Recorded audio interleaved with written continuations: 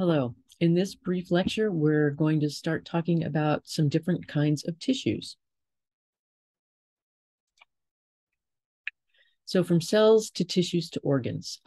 Cells are the basic living structural and functional unit of your body. So all of the anatomical structures and organs and things that we talk about in this course are made of cells. Tissues are groups of cells that have a common embryonic origin and a common function, like muscle cells. You think of muscle cells all working together to form a muscle, which then has the function of moving your skeletal components.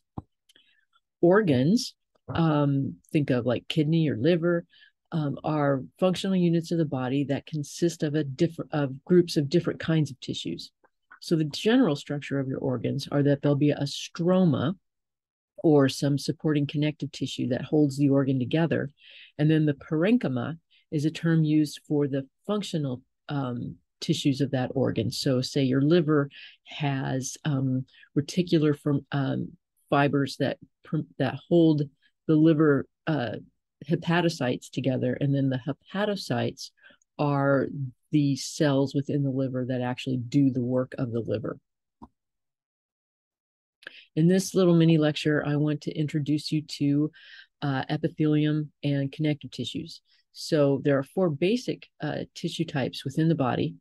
There's epithelium, connective tissue, muscle, and that has some subdivisions, some skeletal muscle, smooth muscle, cardiac muscle, and nervous tissue. So muscle and nervous tissue, you'll hear more about in the neuroblocks and the musculoskeletal blocks, but I want to introduce you to epithelium and connective tissue so that you can understand and have basically a scaffold to understand some of the organ systems that you'll be learning about later. Epithelium is pretty cool. It forms membranes and sheets of cells that are tightly connected, so very tightly knit together and stuck together with tight junctions. Turn on my drawing tool, and you can kind of see how close the cells are together here. So the superficial part of the cell is called the apex, or the apical portion of the cell, and the part of the cell that is attached to a basement membrane is the basal surface of the cell. Epithelium, epithelia for plural, are not vascularized. Okay, so the blood vessels, pictured kind of here, do not cross this basement membrane, the basement membrane to which the cells are anchored. So everything that, all of the oxygen and nutrients that feed the epithelium have to diffuse out of the capillary beds and up through that basement membrane into the epithelial cells.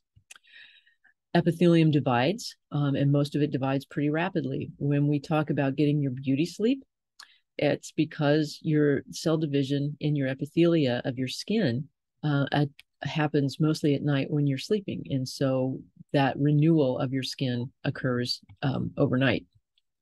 Internally, the epithelium will line things like your blood vessels. So if this were a blood vessel, you'd have the lumen, which is a fancy word for hole or space, and you'd have it lined by an epithelium. And again, it's avascular. They're anchored to the basement membrane, but nutrients have to diffuse.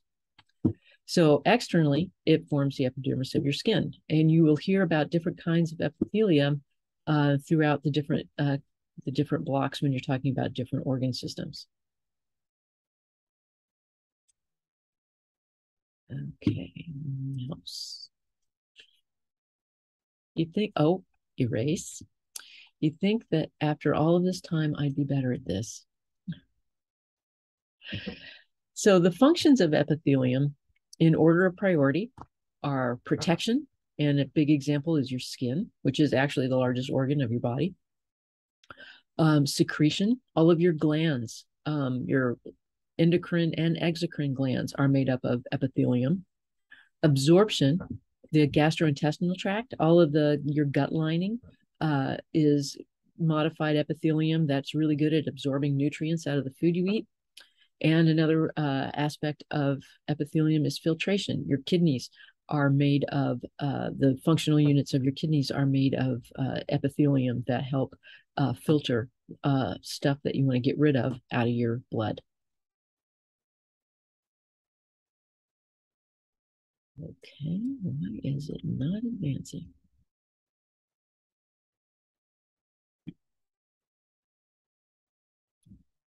Okie dokie. Oh,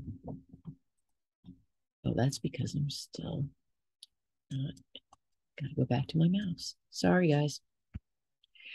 So the way we classify epithelium is by two things. First, its shape, and then by the number of the layers.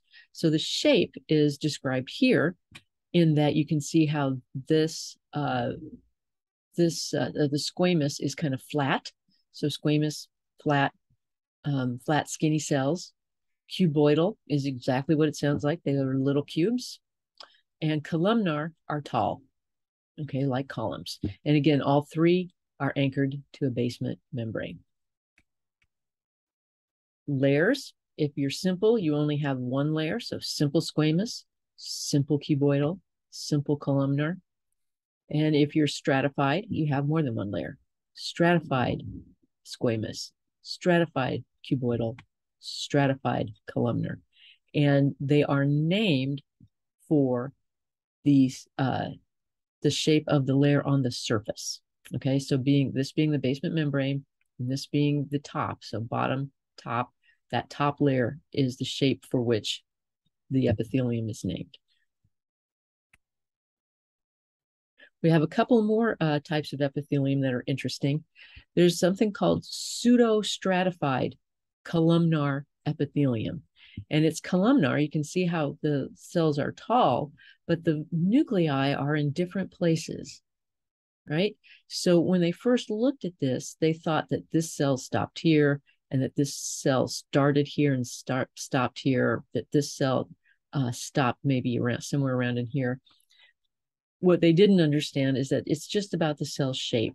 So they're all anchored to the basement membrane. Some of them reach all the way to the top. Some of them don't quite. And their nuclei are on all these different levels. So they thought that it wasn't, they thought it was stratified, but it isn't really. So it's pseudo-stratified. There's another kind of epithelium that's pretty cool called transitional epithelium, and this lines your bladder. And it's really quite clever. The surface layer of transitional epithelium is kind of dome-shaped, and I've tried to kind of illustrate it here with these domes. And this is what it looks like when the bladder is empty and a little more shrunk. When the bladder fills, it has to stretch. And in order to do that, if these guys were just typical epithelium and stuck together really tightly like they all are, and this stretched, it would pull these cells apart. And that would be bad because then urine could get from the cavity of the bladder into the tissue itself. So these cells have this unique feature in that when the bladder stretches, this epithelium stretches. The cells become more stretched out, less curved and a little flatter. And this allows your bladder lining to stretch and flatten with bladder filling. And then, and the result of that is that you don't have tissue damage as the bladder fills. So that's it for epithelium. In order to be ready for your quiz and for your eventual exam, you need to know what the four basic tissue types are. You need to know what factors are used to classify the different epithelias or epithelia. You need to know whether they're vascular or avascular, and do epithelial cells divide. Thank you for your attention.